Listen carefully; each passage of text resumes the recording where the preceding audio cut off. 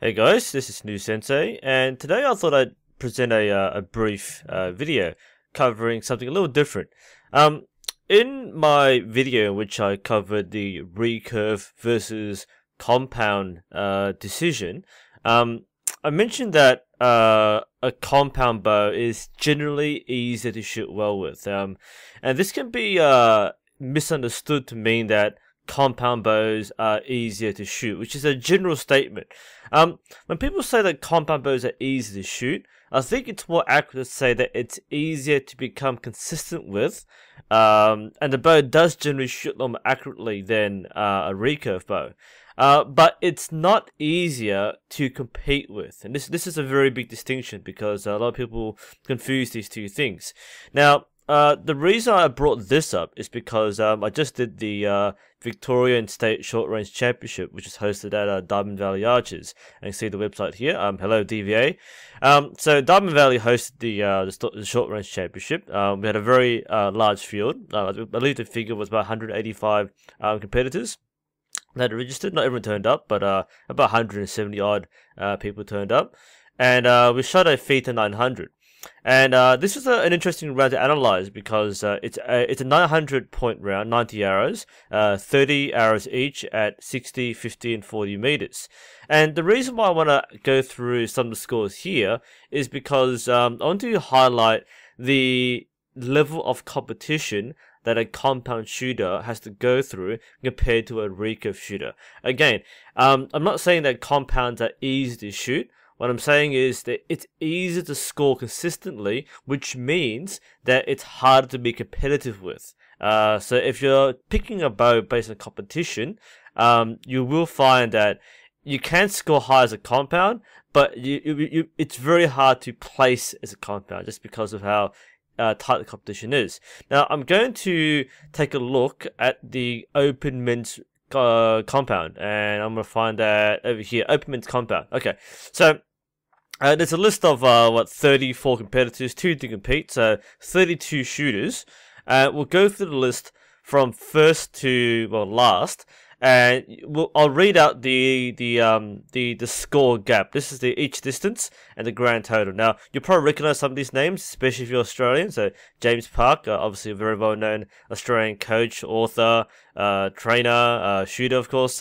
He came first place, as he usually does in Victorian competitions. I like how he got a 299 for his 4 meter distance, very close there. We've been heartbroken, but he's got 879 for the first place. So this is open men's compound, 879 out of 900, 70-10, 33 X's. This isn't too important for me right now, but look at the scores. And second place, 877. That's 2-point difference. Third place, 875, 2-point difference. Fourth place, 1-point difference. Fifth place, 2 points. Sixth place, 1 point. 2 points. 3 points. 2 points. Actually, this is a 9th and 10th were tie, 864 out of 900. That was decided on the 10s and X's. So, that's right, yes, yeah, so more 10s and X's. And then we have 2 points. Actually, another tie, so 11-12 was a tie. 13-14 was a tie, 1 point difference. And a lot of these guys are very highly skilled shooters. These are state or national level shooters. So even on a good day, these guys will have some fluctuations in the result. So just because you rank high in one tournament round doesn't mean you consistently score high. So these guys have always been vying against each other. And you can see between 1st and 10th, you have less than 15 points. Okay, 1st and 10th is 15 points. Okay, between each one's a run or two. We go down the list further.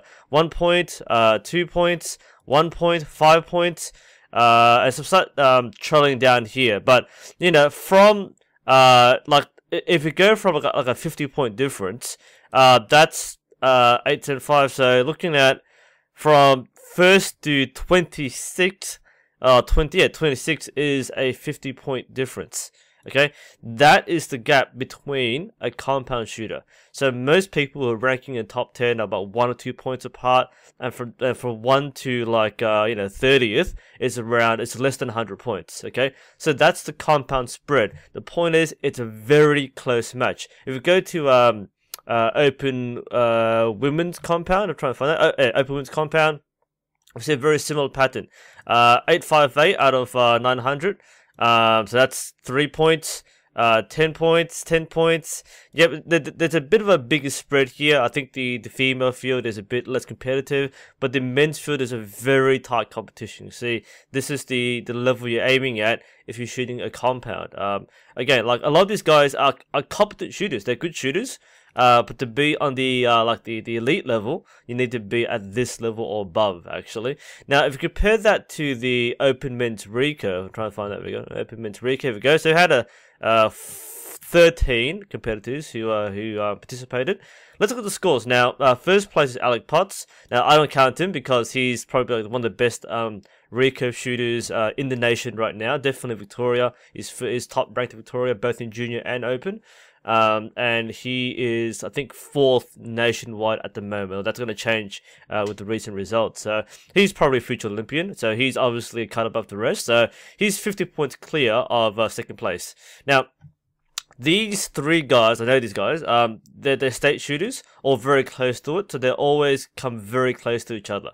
So they've got 815 out of 900. 813, 2 point difference, and 811. So 2 points, 2 points, 2 points. So that's your top. Apart from Alec, your top 4 or your top 3 are a few points apart. And this is quite normal for a typical recurve field where you have a very tight top tier. Then we've got a 20-point drop to 5. Then 10 points, 12 points, 9 points, 10 points, 3 points. So we have another kind of band here. This is kind of like your first class or your gold and red band, and then you've got the 600. So that's a pretty big gap. That is an 80-point gap between 8th and 9th. That's me, by the way. So I'm basically the top person in this band. So you have the top band. The elite, you have the top band, you have the next band, which is 700s, which are around 20 points apart, and then you have the 600s. So you have the 68, that's 20 points, and 10 points. And then we have the tail end, which is 100 points down.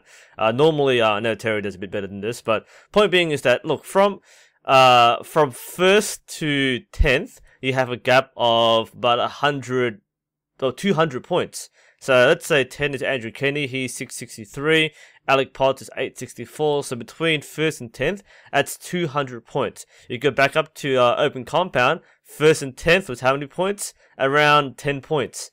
Okay, so between 10 points and 100 points, that's the gap. Same story with the Women's Recurve, a bit tighter. So we've got the competitive 704, 702. 690, it's a pretty close gap. Then 675, 660, 663, 618. This is actually a pretty decent spread. But as you can see, between recurve and compound, the gap between points is much different. So in a normal recurve, no matter what competition you do, I'm not talking about like world level competition, I'm talking about state level, regional, club level, you have this spread. So you have the experienced shooters with a lot of competition experience who have their act together. They can score consistently fairly high. But they're usually, for the top tier, they're pretty close together, but you had this large trailing end for the recurve field. So you have the 800s, in this case at 900, but you have the high scoring, and then you drop 100 points as you go down.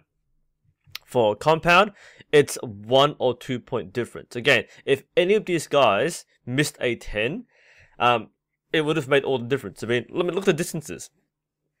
Jim Park, 289 for distance 1. This would have been a shocking result because Troy outscored him distance 1. Now, nobody else outscored him, but just some people tied him.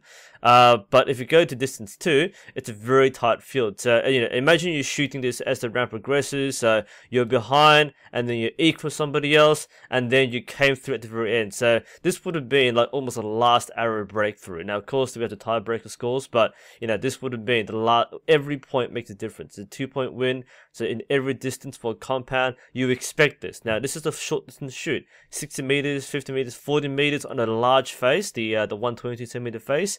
This would have been a fairly expected score. You might think, well, 300 is pretty hard. It's because this is one of the easiest rounds to feed to 900. It's a nice round to shoot, but also a very high expectation round. So if you want to be competitive, you've got to be a lot more accurate than this. So it's a very tight field. I mean, if you look at the top 5, I mean, the scores were alternating. Some people were leading, some people weren't. So for compound, this will change very rapidly. For recurve, not as much. It does change, especially if you have very skilled shooters who are competing against each other. But for the most part, this is what you're seeing. So just to sum up, guys, looking at the recurve and compound division. Again, pick the bow you like to shoot. They suit different personalities and skill sets.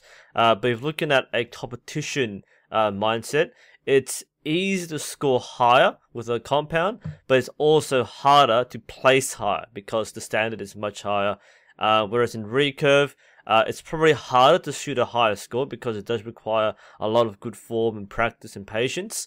And the spread is much larger. So if you're aiming at competition results and high finishes, it's probably easier to climb up the ranks as a recurve, whereas a compound, it's fairly hard to climb the ranks because there are so many people who shoot excellently. Anyway, thanks for the for listening to my little ramble here. Hope this is interesting. Again, thanks to Diamond Valley Archers for hosting the Victorian State Championships 2015. Great day, great venue. Glad everyone enjoyed it. Anyway, hope you guys enjoyed this video, and I'll see you next time.